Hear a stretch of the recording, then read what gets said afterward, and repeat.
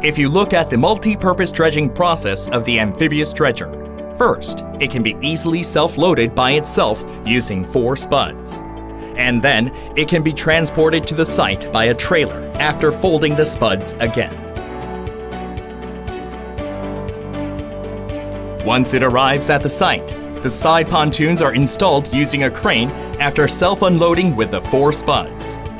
This self-assembly feature, without any help from other equipment, is very economical compared with other dredgers that require a lot of transportation costs for assembling and disassembling.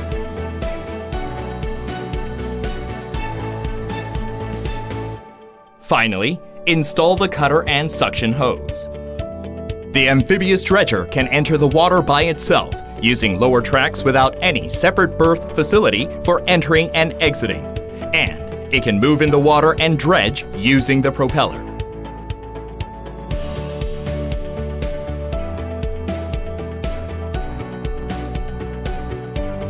Once it arrives at the worksite using the propeller under the dredger, it is fixed using the spuds so that it will not move. And then, it starts dredging with its pump after connecting the discharge pipe for discharging sludge.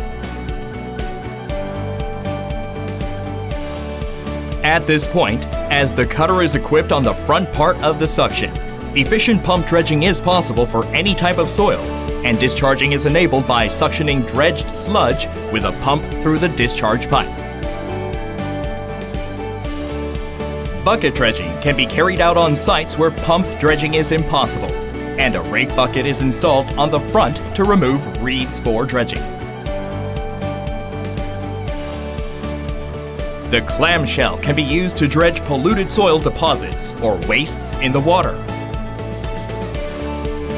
Like this, as you can replace attachment parts on the front of the clamp with the hydraulic cutter, rake bucket, clamshell, wide bucket, etc.